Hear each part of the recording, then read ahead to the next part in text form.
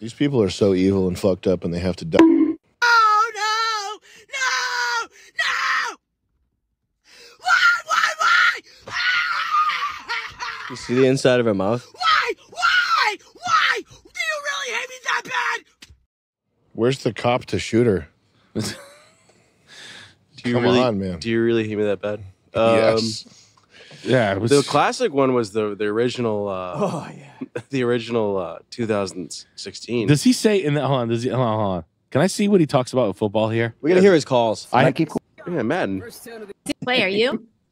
I'm ready to get beat. All right. Yes, I'm ready. Let's do Isn't he a this coach? Oh no. Begin this drive, 1st and 10. You All got right. a good quarterback. You got a good Let's see. quarterback. He is a good quarterback. First down of the game for James Cook. That's what she sounds like casually talking. I tried. See, you're a pro though, so you can Yeah. call these audibles. Well, I think I know what these guys are doing, but I don't know which damn button to push to make my guy be a beast. And I keep going back to this. It's this Project 2025 from Personal Freedoms. I think a lot of folks on here are kind of independent folks, independent thinkers about things. He Why can't would you snap want it. the government telling you what books to read or what doctor to see or Is he talking about the books that the Nazis burned? You remember those? They were interesting. I think he's talking about the Madden community. I think he's talking about how to have gay sex for kids. Trying to fuck Chinese students. But the classic one was the 2016 Girl Scream. It's weird how little charisma they have. This was the classic. I just can't believe that. Like, what are the odds that there's like no one in the room that's just cooler to talk to? Right. I don't know how they choose the people they run. I have no I idea. think the fear that they get paralyzed with fear. It's like not option paralysis. It's like sort of the inverse, where every option has like a sort of a danger to it. So you end up going with the person who has the least of anything. They are the least offensive, but they have the least amount of personality or convictions or whatever. And they're just, at the end of the day, it's like whoever is the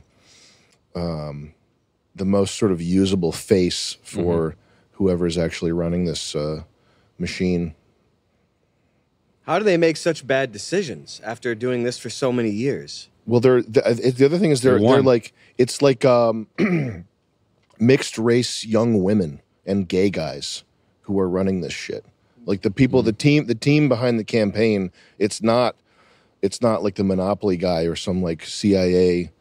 It's just the people running this the people directly above them. They're like college brainwashed, mixed race, gay guys, women, just people who are not. So it's a human resources department. It's the hiring. Yeah.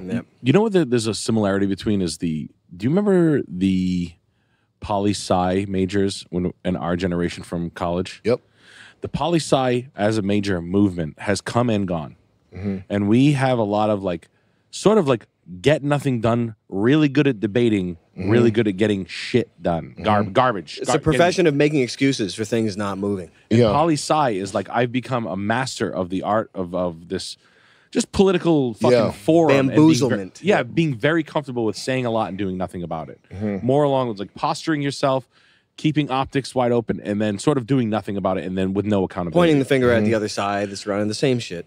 During COVID, there was a weird major in the administration, the finance and commerce, the heads up of commerce run by the state. The state appointed jobs in commerce and during COVID are all supply chain management graduates. That's a new major that's hot topic. Well, that one's never. Did you ever hear supply chain management growing up? No. Never heard it once. Sold mad cars to supply chain managers. My first big car was a guy, Banneker Industries. He was a supply chain guy. He was my age, though. He played football with my friend. And I was like, oh, supply chain, that's so crazy. And then you come to, yes. And then, thank you so much. Then you figure out that COVID was like a master of like, if I was ever running the show here, let me flex my supply chain manager muscles from college. Poli-sci, kind of like this is sort of the effect of what's going on there. You know, where obviously it starts in the colleges, right? The whatever the takedown starts there, but those majors that don't mean shit. Yeah, and a lot of those people, they spend a lot of time thinking about how I could do better if I was running the show. You know what I mean? Like hypothetical, and Thought experiments. The criteria for running the show should be that you've successfully run the show before. Like you created something that sold units, or you ran a business or whatever. And now the criteria for running the show is: do you have this degree? Do you have X degree? Do you have And a resume to follow. classification, resume, years of whatever? My name's Sam. I went, and it goes the same thing for marketing. We got bamboozled. You know what I heard that's interesting? Do you know have you ever heard of the Peter principle? No. It's like the penis principle. The Peter principle is people are promoted to their level of incompetence. So if you have somebody who's good shop cleanup guy, he gets promoted to mechanic. If you have a guy that's a good mechanic, he gets promoted to shop foreman. If you have a guy that's got a good shop foreman, he gets promoted to oversee all the service bays in the region or whatever. And he keeps getting promoted and promoted and promoted until he's no longer good. And then he just sits there. Yeah. So it's like, 100%. even though we're taking people who are good at these low level things and uplifting them, we're moving them into positions where they're out of their depth and out of their ability to do stuff. And then they just sit there. And that's why everything's so dysfunctional and people suck at everything. Middle management, it clicked right away for Penske. Yeah. Like my boss is like, he thought he was like Batman or Iron Man. He's like this, I'm fucking genius. And Hell it's like, yeah. You're keeping your eyes on 9 metrics that are dead in front of you. You were sitting in front of a fucking tachometer. Anybody can do you're not doing any analytical data. You're not drawing lines, making that. You're just at the top. And you're nothing special, my man. You're just good at showing up. He thinks he's in front of those like stock trading screens with like 16 of them. Yeah. 3.5%, 4, 5, 6, 4, 5, 6, 4, 5, 6. Now! Singapore, 3 hours. Nothing's happening like that. Like, you're doing nothing.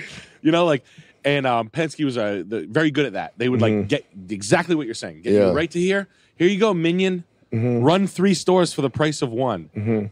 I'm giving you the Ford store. Why?